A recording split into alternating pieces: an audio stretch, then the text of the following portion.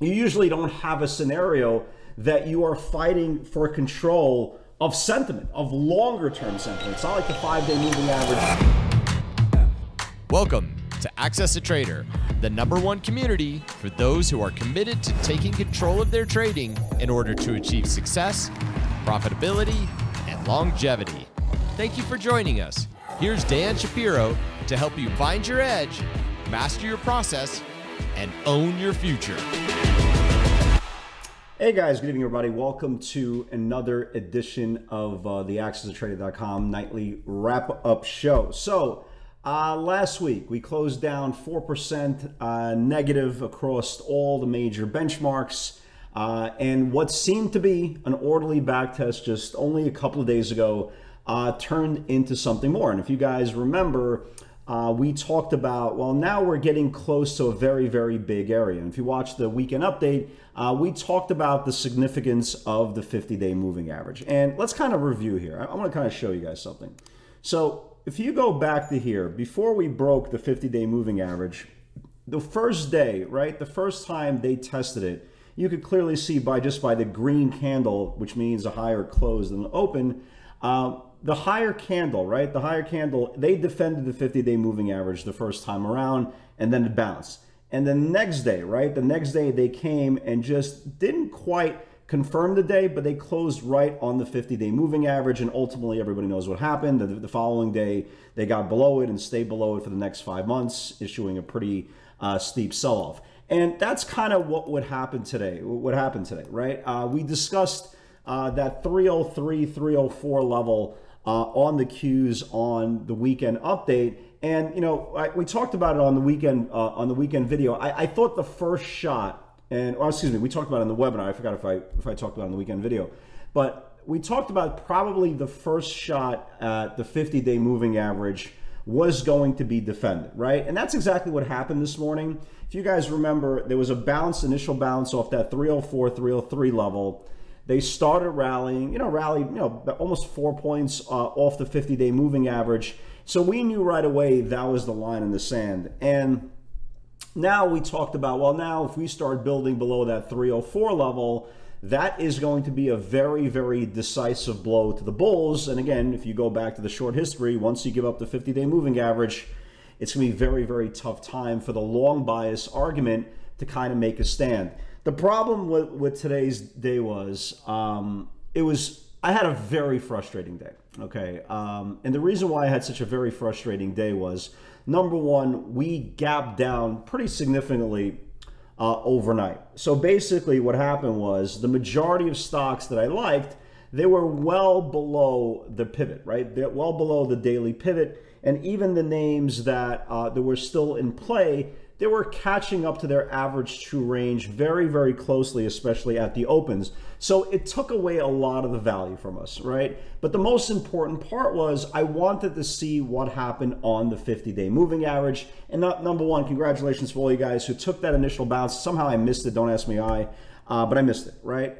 It bounced from 304 all the way up to 307. That was a beautiful, beautiful bounce. But what happened after is where the frustration kicked in. Usually when you defend the level, right? When you, for example, if you're trading Tesla and they defend, I'm just using a number, 885, right? 885, and that's a big, big order of rising support. When they test that level, it bounces, the next candle comes through, they confirm it, here comes the price action back the wrong way. When you're trading the ETF side, it's a little bit different. It's actually a lot different. And we saw today, not once, not twice, not 3 times, but 4 times, right? The 50-day moving average being lost. All 4 times they set new lows on the day. All 4 times they got back above the 50-day moving average. All 4 times they started to rally, only to lose back the 50-day moving average, make another new low for the day. And this continued literally for about 3-4 hours. And, you know, I would use the word frustration, right? Again, you don't need to be down a lot of money to be frustrated. Sometimes the price action is just so erratic. And again, I kept on saying this in the webinar today. You don't see a day like this often because you usually don't have a scenario that you are fighting for control of sentiment, of longer term sentiment. It's not like the 5-day moving average people are controlled of the short-term sentiment. This is long sentiment. Remember, once we broke here, we started a 5-month cycle of declines. So this was a kind of a big deal. And the whole day we literally saw over 404, under 404, over 304, under 304, back and forth, back and forth, back and forth. At some point today at around noon, I was like, listen, I give up, right? I give up. I'm just not getting any type of clarity today. I'm really not. Every move is going like 50 cents at a time. I mean, look, you could trade something and you're like, oh, it's stalling out. It's a 50-cent move, blah, blah, blah. But you can't have that the whole day. And this is one of those days that usually, if you guys have been watching this update, or if all you guys have been in the webinar for the last 12 years or so, I'm pretty definitive, man. I'm pretty definitive. I kind of know what to expect off price action. And I'm telling you, I was sitting there today after 11 o'clock, after 11:30, I go, listen, I have no idea what's going on. I wouldn't be shocked if we rallied all the way back to green. I wouldn't be shocked if we sold off another 500 points. I just wouldn't be shocked. You know what? I'm just going to leave it alone. And the one thing that I learned a long time ago, when you don't know what's going on, and again, over time, you're going to understand more and more things because you're going to see different scenarios. You're going to have so much screen time as your kind of go-to vice for a history lesson. But some days, man, and especially when you're fighting, remember, it's like a UFC matchup and you're standing, both fighters are standing in the middle of the ring and they're just swinging on each other, one back, and they're just both connecting. And that's exactly what happened today. It was just super frustrating. Technically, we didn't get a lot accomplished monetary. I took a small loss on the day. I just couldn't find an edge today, man. And that's what really frustrated me. But there is a silver lining to this, right? And that's the whole point. There is a silver lining. We always say sometimes the things that we kind of dissect throughout the day that don't show up on the scoreboard, meaning your monetary win or loss, sometimes you'll get better, sometimes you'll get better information. So if you have to take a little bit of step back, at least you're getting enough information, quality information, that you can use for the rest of the week and especially going to tomorrow. The one thing that I did observe, just when the Qs started bouncing, there was a lot of names. There were a lot of names that didn't rally with the Qs at any given point. You had Tesla not rallying. NVIDIA continued its breakdown from Friday's session.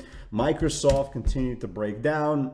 You had Apple, right, continue to gap, move down as well. So you had a lot of names not rallying. Even Amazon, we saw when the market was rallying, man, they were physically coming, for 120 weekly puts as the market was rallying, as the Qs are rallying. So it did give me, it really did give me a lot of, kind of ammunition to at least, it didn't help me today. It wasn't going to help me today, but at least I could use it in the future. And the most important part was that data. So now we know a definitive area. We don't have to guess anymore, So tomorrow, this 303 level on the Qs is everything, right? It's absolutely everything. But the question is, why did they hold it up today the first time? And again, I can make a case. Well, here it is on 4-7. We also held the first time, only to give it back the next day and the day after to start a new trend. But Matt Whitaker, and big shout out to Matt today. Number one, he identified the bounce perfectly this morning on the Qs. But I think he made a great point today, right? And that great point was, well, the NASDAQ is being pulled down, but if you look at the S&P, right, the S&P is still above the 50-day moving average and still has to test it. Remember, the one thing, that's a great point.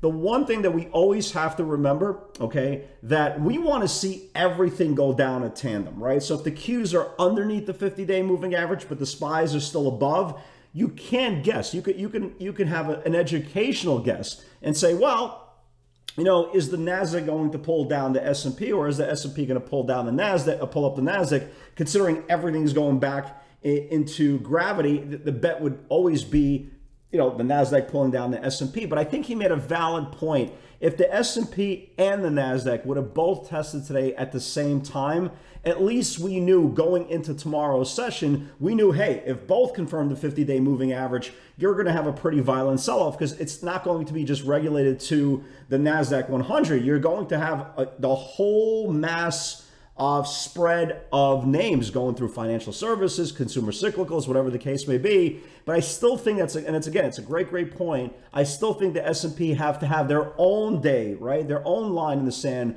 to test all the way back down to this 399 level. Again, maybe it happens tomorrow, but just keep this in mind. They don't have to break down tomorrow. It could be 2-3 days, or the market could just put in this kind of a bottoming tail to start rallying up. Because remember, at the end of the day, we are still above the 50-day moving average. So going into tomorrow, again, yeah, look, of course, there's some names that look okay, right? Look at Cardinal Health, right? Look at Cardinal Health, standing on a nice little channel here. This other stock, EV, what was it? EVTL, I saw, no, wrong symbol. Hold on, let me give you the right symbol. It's not EVTL. It's, let me give you the right symbol.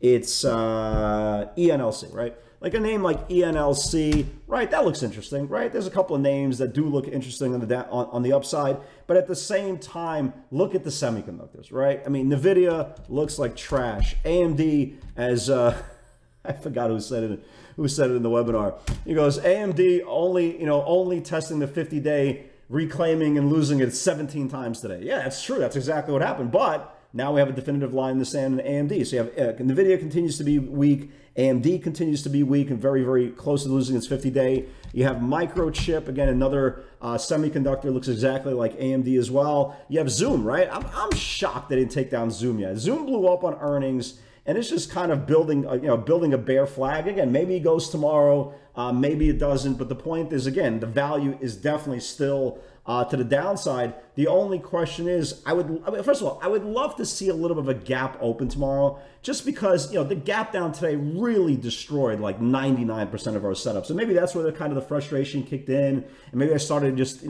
kind of getting a little more anxious. But there's certain days, and I tell you throughout the year, it's okay to turn around and go, look, I have no idea what's going on. I don't know how many times they need to test, retest, reclaim, lose, the 50-day moving average.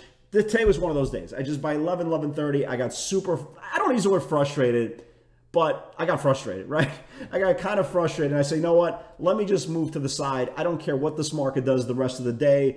Let the market do the heavy lifting. And if you see how the Qs closed, they did close within 40 cents of the 50-day moving average. Is tomorrow the day the bears are kind of, getting their knife and fork ready to kind of eat? We'll see. We'll see. Again, we can't control the overnight futures. We can't control any overnight news. But the only thing we can control is our risk, right? Risk tolerance, risk exposure is absolutely everything. And if you don't feel comfortable, and that's exactly what happened to me around 11:30 today Eastern time, right before lunchtime. If you don't feel comfortable, just get the hell out of the way. It's not your last day to trade. Clear out your head, right? Again, you don't need to lose a massive amount of money to clear your head. Just clear your head, right? There's certain days you lose your edge throughout the year, right? This was the day for me. Again, you had a fist fight, literally a fist fight right on the 50-day moving average. It was Rocky versus Ivan Drago. One guy gets down, the next time the guy gets up, he gets knocked down,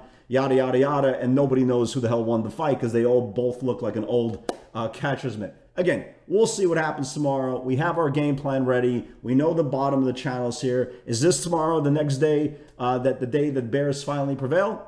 Let's see, right? To be determined. Guys, have a great night, everybody. Stay blessed, right? Stay calm. Again, you don't need to trade every single day. Today was a perfect example of it. And with God's help, tomorrow we'll get a little bit more seamless action and have a terrific day. Take care, everybody. Have a good night.